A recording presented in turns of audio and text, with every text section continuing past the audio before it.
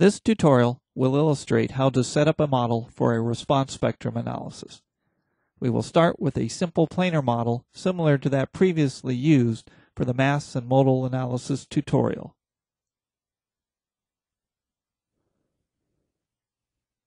Where we requested two modes.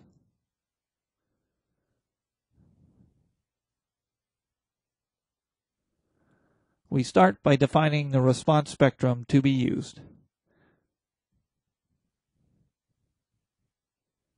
We have many to choose from, and in this case we will use an IBC 2006 curve.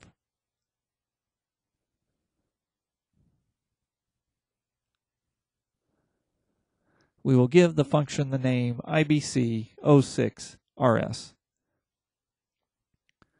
For this response spectrum, the parameters can be user-defined or determined automatically by the program based on either latitude, longitude, or by zip code.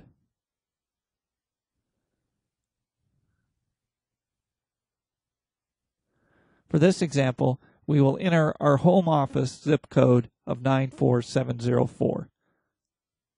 The program determines the values based on USGS data.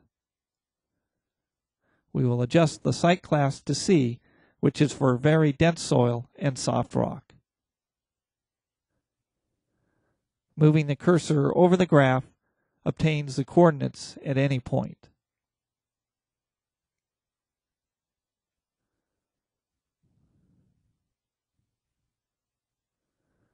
Next, we will define a load case to include the response spectrum.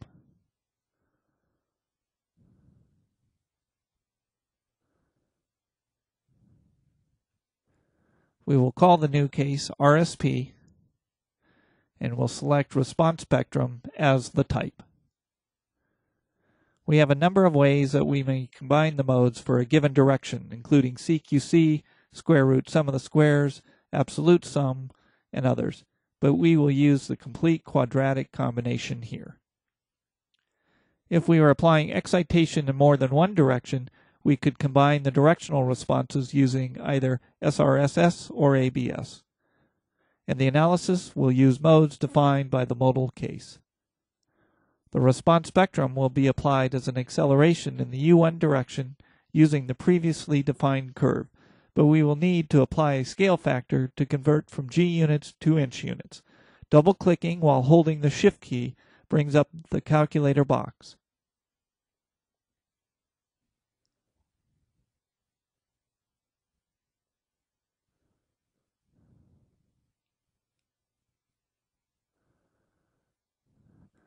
For the damping, we have a number of options, but we will use the default of 5% constant damping.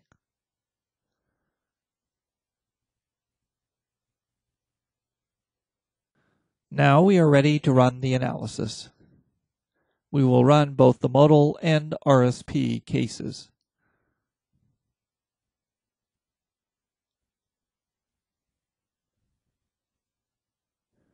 We can view the deformed shape for the response spectrum case by going to the Display Show Deformed Shape command and selecting the RSP case. We can also view output in tabular form, such as for displacements.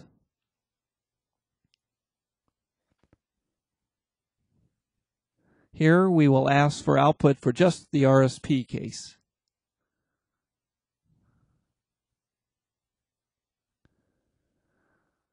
Note the loss of signs due to the modal combination technique. This concludes this tutorial.